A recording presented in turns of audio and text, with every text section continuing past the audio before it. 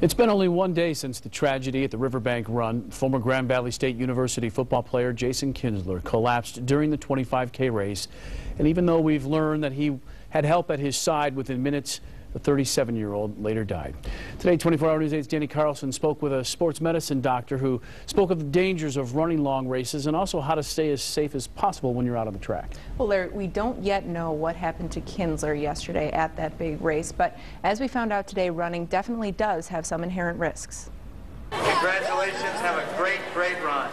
Pounding the pavement, looking for that runner's high. If you could do something that would lower all these things we were talking about, make you feel better, increase your mood, people would say, yeah, well, sign me up for that pill. Well, it's not a pill, it's exercise. So that means races like the Fifth Third Riverbank Run are good for you, right? 3 people have died either during or after the Riverbank Run in the 34 years it's been around.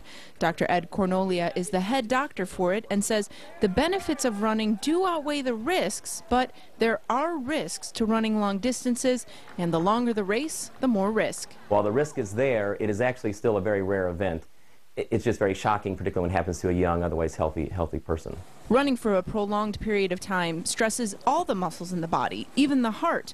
Cornolia says about 1 in 110,000 marathon runners do suffer cardiac episodes, which is why what you do before the race can make a difference. Our doc recommends a 6-week training program before running a 5K and an up to 6-month one before running a marathon.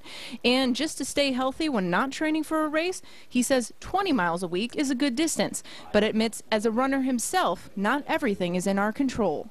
Heredity plays a big part in this. Probably 30 to 50% of what you can control, or what goes into a heart attack, you can't control. It's your genes.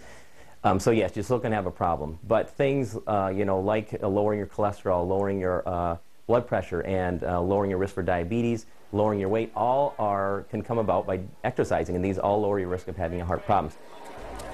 So, of course, you hear this all the time, but the doctor says before you start a running or exercise plan to talk with the doctor about it and perhaps do some tests to see how healthy you are going into that program, saying this is especially important if you're over 35 years old and have a family history of heart problems.